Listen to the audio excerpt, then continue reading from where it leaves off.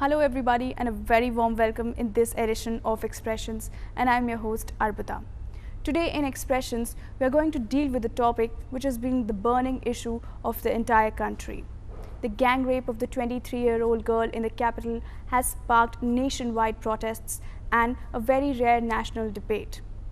Affected by all these related activity, the famous artist Seema Kohli has directed and filmed a movie called It Was a Summer Afternoon.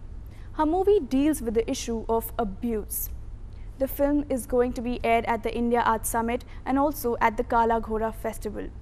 Through this movie, the artist wishes to deal with the demons of her past and also wants to express her feelings which were suppressed in her for decades. She also wishes to make an example and tell people to raise their voice against abuse, against injustice. Let's have a word with her.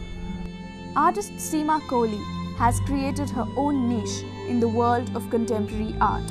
Her creative repertoire is eclectic, encompassing a wide range of mediums ranging from paintings, murals and films to installations, also sculptures and performances. Each is a unique expression of her style.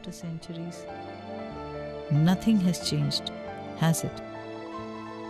Are we rowing a boat still anchored in filth? Walking out of hell gave me the strength to be free. Free. Free. Affected and moved by the recent crimes and atrocities against women, the artist has decided to present a film called It Was a Summer Afternoon. The film is picturized and conceptualized by her. As happy as one can be as a child. As excited as one can be about life as a toddler. Do I remember the first time it happened? Although she made this film a long time ago, it was still recently that she decided to edit and showcase it. Through this film, she aims to deal with the issue of abuse. Let's talk to her about the movie. I don't. But I remember closed doors. This film I did, It Was a Summer Afternoon. It is about abuse. It is about breaking of boundaries and sort of being... it is an abuse of any kind that I talk about here. And it is about how that the victim or the person who is abused, how first there is shame. You know, you go through that period of shame. The fact that it has happened to you, you can't understand. Then you want to talk about it, share it with the people who are closest to you. And then the fact that the helplessness, that nothing can be done about it. And the fact that shame or that hurt and everything becomes anger.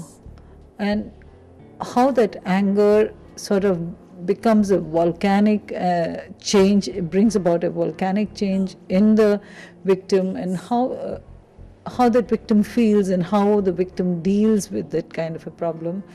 And I've tried to work about this, and the whole film is about one single person, the present of that person, the past, the childhood, and the subconscious mind, the mind which is constantly working in spite of the fact that everything is going on. And here I wanted to deal not only with the issue of a feminine issue, but it was an issue which deals with abuse of any kind, you know. It is about how we are constantly breaking boundaries and invading into others, only not even realizing it is that we are, throwing our strength around. Everything have to be complicated with me. I found my definition of strength warped. I used to just keep writing about, various things, and I had not thought about it as that I would take it out somewhere, because there were so many other constraints that I had. I think I didn't even have the courage to come out with something like that, because I used to see myself as a mother, daughter, wife. I think more, not like a mother. I think as a mother I've become a much more bolder person. It has made me. And as a wife, I used to feel very constrained doing a lot of expressing the way I wanted to. And it was only after the fact that I broke that mold and I thought that now I did not have so much of baggage and I could walk free and do the things that I wanted to do. So it is that only in 2004 I made it into I shortened it and made it into a poetry form, and then later it was edited and re-edited by various and so it kept on, and it is only now that it has come about as I thought that it has matured as a film and I could show it. And it is being shown at India Art Festival at Kala Ghoda, and one of the book releases that I have now. Is more like it. God, will I ever be able to figure myself out? Help. I need help.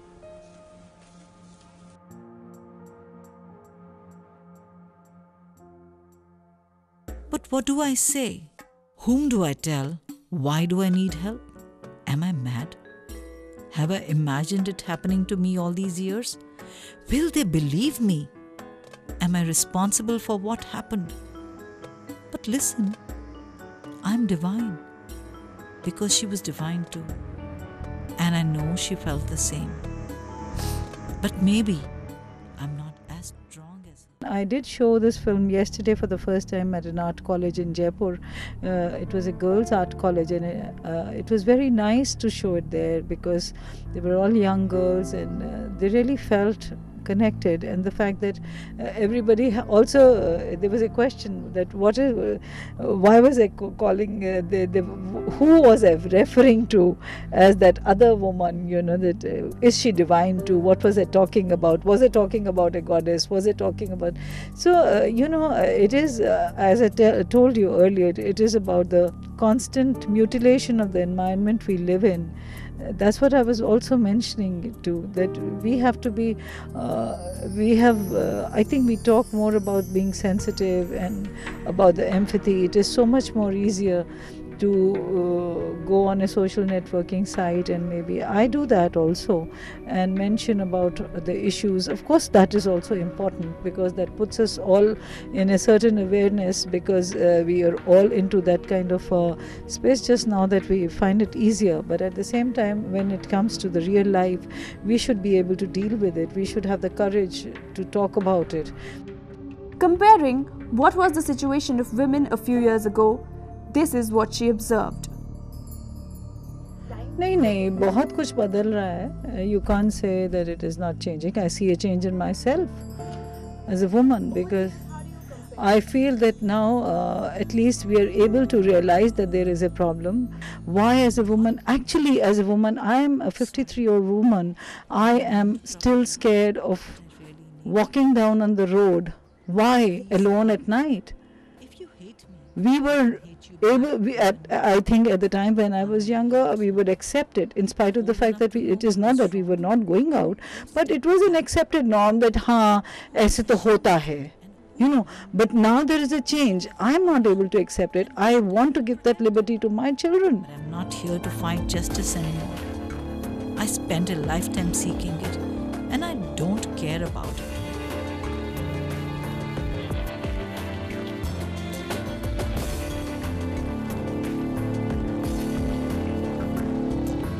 But I need to get it out of my system.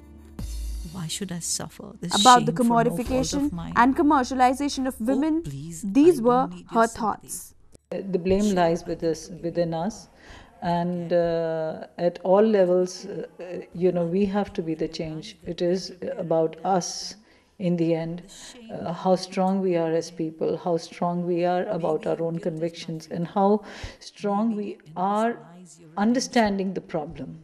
Because we cannot now we just can't shove it under the carpet and say, okay, it is not a problem. My one of my relatives will feel bad if I sort of expose this person who has abused my child, or I sort of just say, okay, वो तो सब ठीक है, but बेटा आपको तो ऐसे करना है, हमारी फैमिली में तो ऐसे नहीं होता है. We have to get out of it. I think we are no more into that situation. when we can push anything under the carpet, we cannot, because we have seen what has happened. We may say that, okay, this has not happened, none of our relatives have done something like that, हमारे घर के बच्चों ने तो ऐसा कुछ नहीं किया. But it is you are a part. Maybe you just lended a kind of a support to an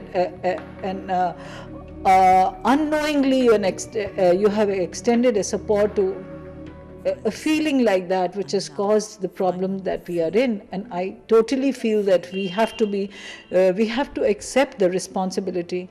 We cannot say, because we are a part of this social system that we belong to, and we owe it all to it. Yes, we have to be responsible, each one of us. My faith in the divine. Maybe now I fully understand her plight. But should women still face it after centuries?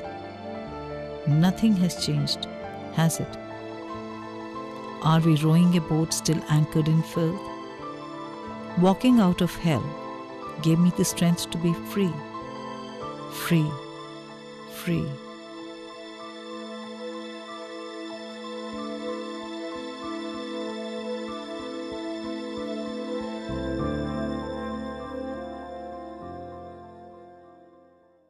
With this, it's time for a very short break in this edition of Expressions. We'll see you at the other side of the break. Till then, you don't go anywhere.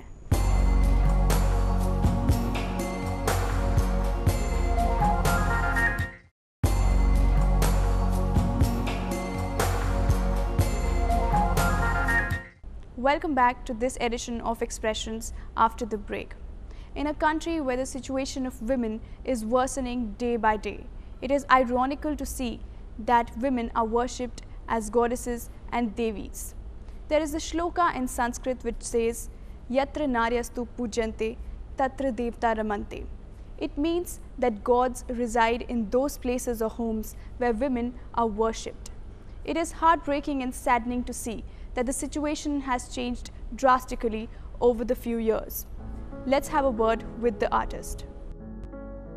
She has been working on the theme, the Golden Womb, since the last 20 years. Her work is symbolic of the progress and recycling the thought processes in the human mind. I think all my works somehow get engulfed in a womb, and that is the space that I celebrate the most. Because for me, the more I contemplate on the subject of womb, the more I think about it and the more I paint, I feel that everything, now the conversation between you and me, a womb is not only a biological space that I'm talking about. A womb does not have to be only any space where the creation is taking place, any space where there's proactivity and where there's a positively recycling, that space which is positively recycling and making everything multiply and grow bigger, is a space which is a womb. And so this is not only a biological space that I talk about, it is also a psychological, spiritual and also physiological. At every different level, a womb is there. So that's why I feel that everything becomes engulfed in that Hiranyagarbha or that golden womb. So we are in a bubble, we are in a space, like a space which is a larger womb, in which we all are constantly happening, creating, recreating. There's nothing is dying, there's nothing as death. It is all being rejuvenated and recycled. Everything is growing. So it is only, I see each and everything as living. For me, there's nothing which is inanimate. So the moment we are talking of everything, don't you think that energy, that something which is a part of that complete universal whole, this superconsciousness that we call, it is definitely a part of that. And I like to celebrate that aspect which is constantly creating, which is constantly giving us that source of energy, that life.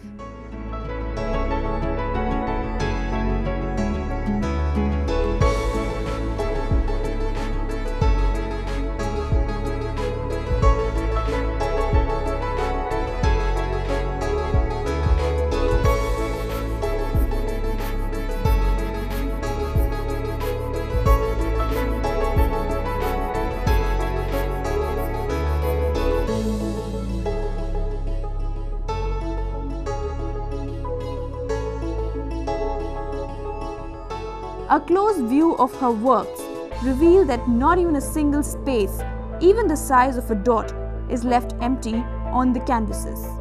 Her works bring into focus a woman's physical attributes, her intellect, thoughts, dreams and realities.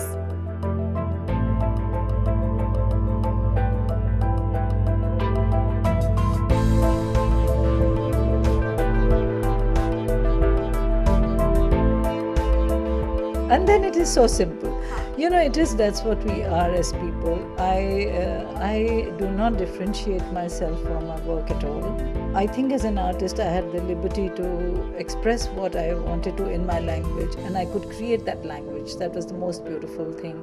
And the fact that I did not confine to a specific mode, because I like the freedom.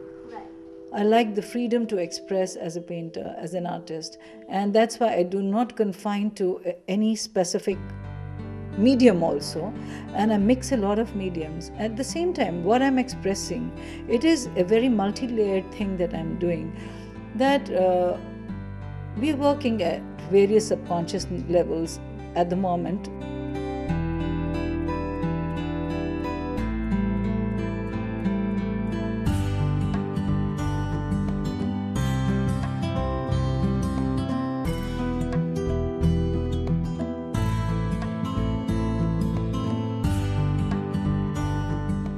Even when we are talking to each other, it is what we are saying is not what we are thinking. What we are thinking is not what is in our subconscious. And what is in our subconscious is not what we are speaking. So we are constantly delving into a lot of layers. And that is what brings about a lot of layers.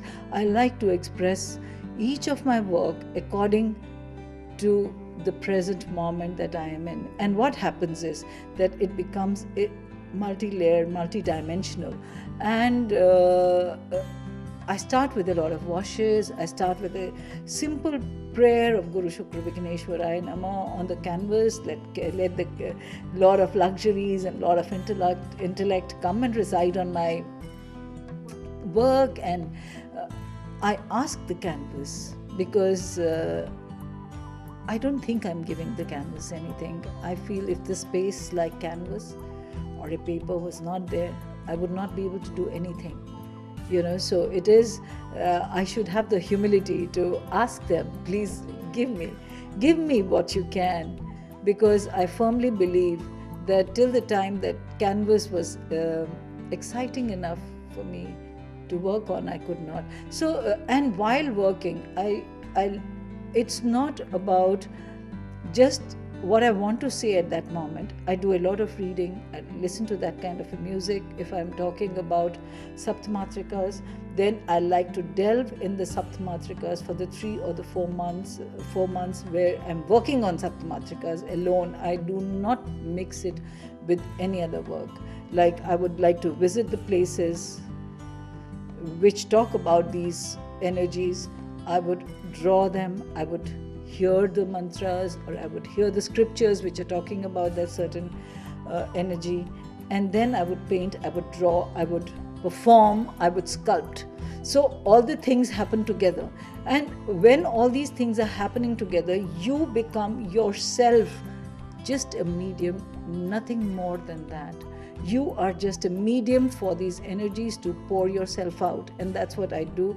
I firmly believe in that. I do not believe that I created a certain aspect or something purely by my own instinct or by my subconscious or by the stories that I had, because there's a complete environment.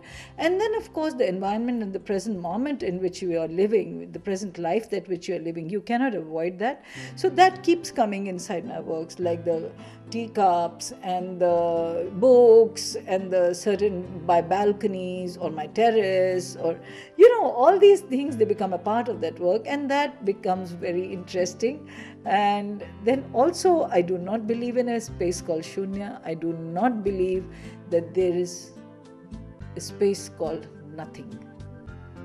It is not there, because that nothing also has a space that is sort of supported by the space. The Shunya is supported by the space which is not Shunya, if there was the space which is not shunya, there would be no space called shunya. So I like to express that in my works. So there are a lot of layers in my work. There are about 12 to 13 layers of colors I put first. First there is a silver layer, then there are various washes of acrylics, gouache and other colors, and then I start with pen and ink, and then I do gold leafing, and over the gold leafing again I do my paintings. So it is very expressive of what I do and what I think life is all about. Yes.